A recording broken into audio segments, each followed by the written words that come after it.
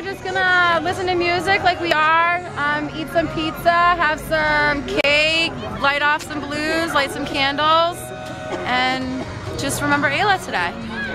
I'm always gonna be a little dissatisfied, but I've gotta keep my faith and trust in state police because Ayla's hands are in their hands right now. Her life is in their hands, and if I don't stay positive towards them, I'm not gonna get my justice. So some days I'm like, you're not doing your job, and then some days I'm like, you know what, you are doing your job and you're doing it to the best that you can, so I gotta be thankful.